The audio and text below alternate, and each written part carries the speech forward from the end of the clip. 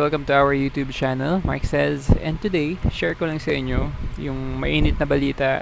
Kanina ko lang nalaman na nawala daw yung ABSCBN news channel sa YouTube. Sabi na terminate daw. So tignan natin. Sinearch ko yung ABS-CBN news channel, TV Patrol. Ito, ABS-CBN news. Actually, marami silang channels sa YouTube. Meron silang entertainment, etc. Ganyan. Natin ito kay itong isa sa mga ayun, wala na nga. Sabi dito, the video is no longer available because the YouTube account is or has been terminated.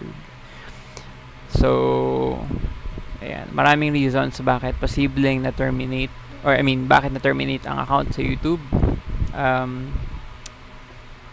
At di ko alam kung ano nangyari, pero tingnan natin. Meron silang official statement sa kanilang website na ABSCBN, to news.abscbn.com.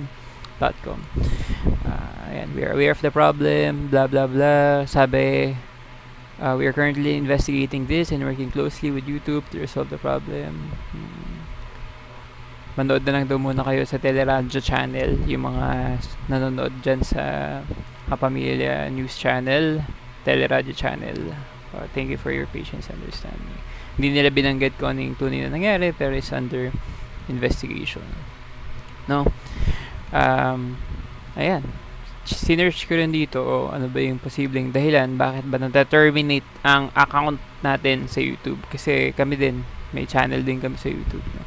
Sabi dito, reasons for sa community guidelines, termination sa YouTube, repeated violations of the community guidelines or terms of service across any form of content, pwedeng posting abusive, hateful, or harassing videos or comments, single case of severe abuse, or channels or accounts dedicated to policy violation like hate speech, harassment, or impersonation. So napakaraming posibleng dahilan, no, ng pagka-terminate ng kanilang news channel. Sabi nung ibang netizens, posibleng na-hack daw, posible na-hack yung account nila. So we'll see, no? Maglalabas din sila ng statement sa ibang news, hindi ko naman makita. So sa ABS-CBN yan. Sabihin din nila yan, mare-reveal din yan, maya konti lang, I'm sure. Ibabalita nila kung hack ba yan or what. So ayun, thank you guys for watching. So tayo palagi mag-iingat, no? Lalo na yung mga may YouTube channel din dyan. Iingat kayo sa mga pinapost nyo. Ayan, simpleng paalala lang, mag-iingat sa mga pinapost. At ayun lang. Thank you guys for see you in our next video. Bush. Shalom.